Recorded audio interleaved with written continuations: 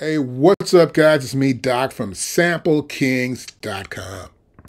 And I'm here today to tell you about something new. Well, I don't know what day it is, actually, but it is a brand new day for MPC. The MPC 3.4.3 is out now, and you can check it out.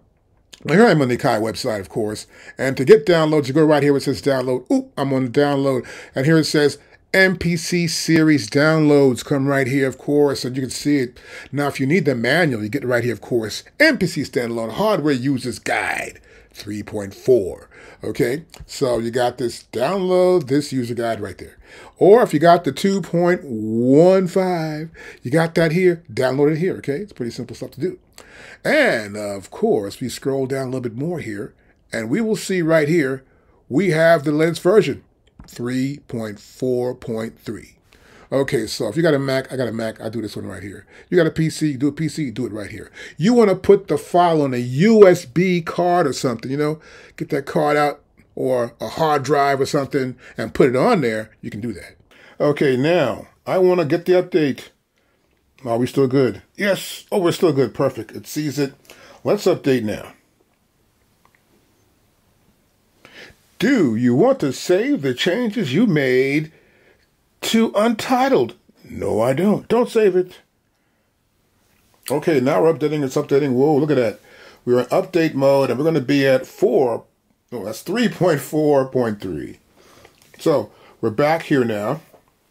We're loading up, and hopefully it's going to look good. So I want to check out some of these things here and see what's been fixed and what's not been fixed. Let's go here to menu. Oh, I have to do this first. Okay, menu, and then go back to preferences. Let's go activation. We're activating again. So once you make the update, it has to think what it's doing, and that way you can update your MPC that way. It's pretty simple. It's very easy to do. It's not going to be complicated, okay? Now, these are the versions they have here. You notice that 3.4.1 is missing because that was a bad update. I want you to realize something. This is beta. It doesn't mean it's like, oh my God, it's dope. It's just beta. That means it could have a problem. It will have a problem somewhere. And you're going to see that, you know, I could probably stick with 2.15 until they've finished all this bugging. We have the MPC 3.4 release notes, and this is MPC 3 firmware update. Okay, so this is the whole deal. This release is for the MPC Key 37, MPC 1 Plus, MPC X SE, Special Edition, MPC Key 61, MPC 1, MPC Live 2, MPC X, and MPC Live hardware, okay? So it's desktop software. The desktop software has not been updated, okay? It hasn't been. So in controller mode, MPC remains compatible with MPC 2.15. the desktop software. However, please note that projects created in standalone mode on version 3.4 are not backward compatible with the MPC 2.15 desktop software. So it's not going to be compatible at all, but you can actually run them in sync, which is kind of cool. Downloading the firmware update. To download the firmware update, use those links I showed you already, and you can do that. So let's talk about the improvements. Now, the ongoing improvements are right here. For example, we got problems too, actually. It says right here, we deeply appreciate the feedback from our MPC 3 beta testers. They say users, but they're beta testers really. They don't want to say users. 2 key areas, which is time signature support and the MIDI note off issue, have been in the forefront of our input. Please rest assured that we are actively working to address these concerns in future updates. Okay, there are bug fixes. These are the bug fixes. Using convert to song in song mode no longer causes crash. Using audio mixdown on separate tracks with returns now only contains audio for the separate track. Other tracks cannot be heard in the resulting audio file. That's a pure fix right there, because before you'd hear the returns going in there. Next, we have improvements made for handling large sample loads. So if it's a large sample, it might take a while to load, might have to go to McDonald's and come back, I don't know, but it wasn't actually great. Next one, Splice is back. It's now back in the shortcuts. Splice is now present in browser shortcuts. So the content, there's Splice right there in the content. If I had Splice, I could use it now, but I don't use Splice, so those of you that do, I guess you can be happy about it. Also, the Wi-Fi firmware upgrade to improve connectivity issues is fixed. I'll go here to Wi-Fi. Oh, look at this. Wi-Fi has changed totally. Prove this thing works really good now. I turned off Wi-Fi. I'm going to turn it on. Boom, that's fast. That's much faster than before. Also, for MIDI tracks in Track Edit with MIDI CC filter parameter filters, MIDI CC messages are correct now. That's good. Key group parameters load with the correct default when creating a new key group track or when updating the current track type to key group. I tested that. That's pretty good too. First thing I'm going to do is go to here and say, look, you know something? I want to make myself a brand new key group. I come into key group. Whoa, browse or record something. Make sure I said that. And then we go back to here. I'm going to go to expansions. Then we're going to go to trap. I'm going to look for some sounds. I know there's a bass in here that I want to use. I go to BASS. Press do it. And there's the sound. I'm going to hit this sound right here. Same sound no matter what. Okay, I'll do this one. Nothing. I go to here. I tap that again. There it is. Now it's there. Incredible. I tapped it once before. I tap it again, and now you see it right there.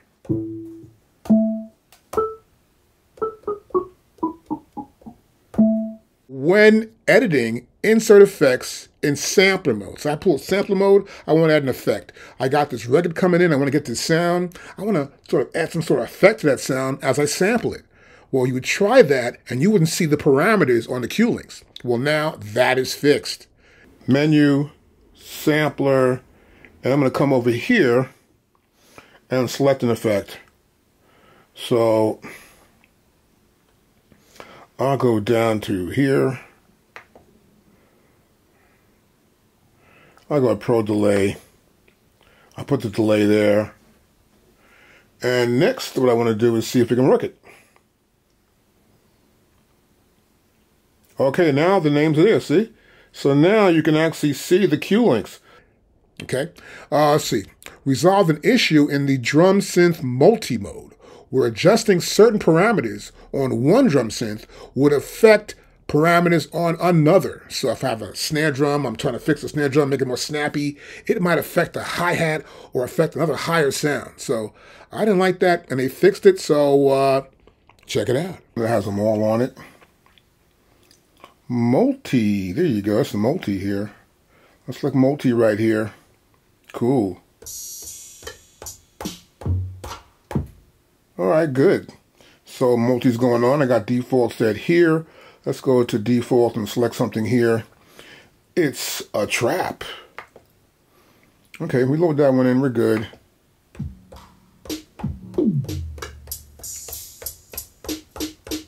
So if I change parameters for one of them, it was a problem before.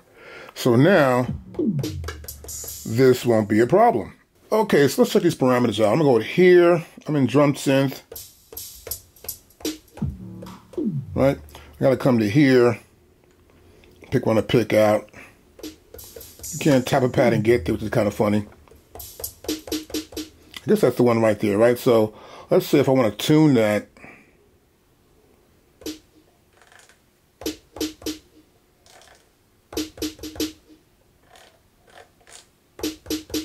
That's not affecting that one.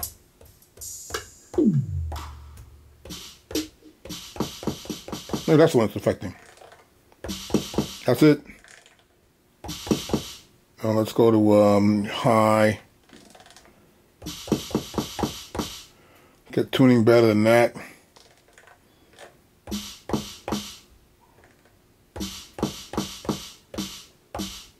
Okay, that sounds cool. It's not affecting.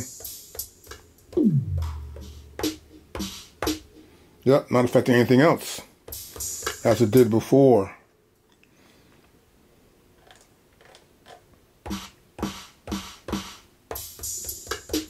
All right, good. That works. Next we have for drum and key group tracks, layer play random is no longer based towards layer 1. So that means you're going to randomly play any instead of having these layers I have. It's only just keep going back to number 1. Pretty simple. What we got here next? We have, using convert to key group. In track edit for a pad on a drum track now creates a legacy key group which retains the parameters set from the drum track. So I got a drum sound.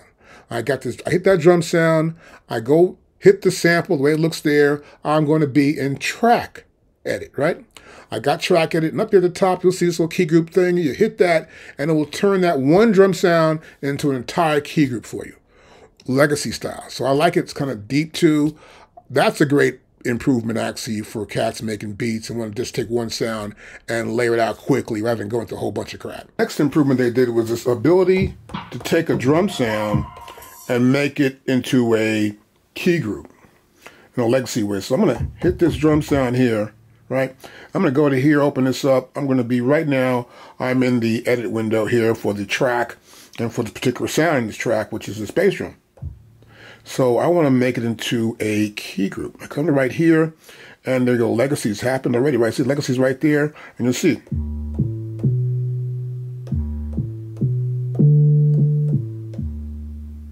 There you go. Easy enough to do, and then you got a key group. And you'll see it right here. Trap 808. It's got its own key group.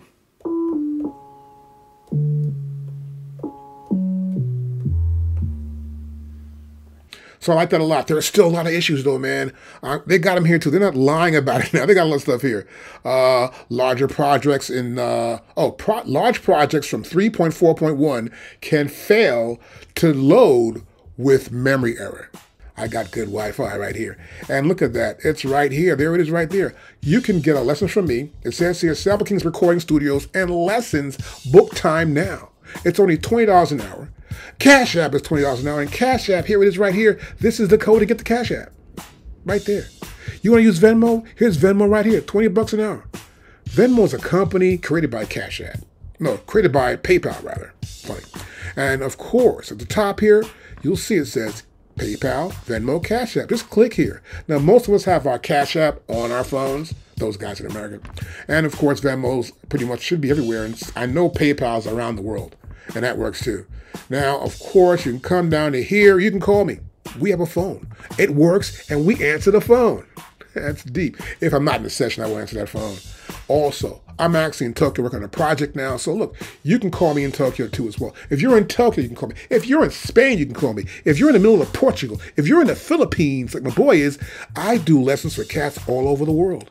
It's in English, but look, I know what I'm doing. You know, I know you guys are watching the video. That's why you have to subscribe. Once you click that button, subscribe to us here in YouTube. It helps us to grow the channel.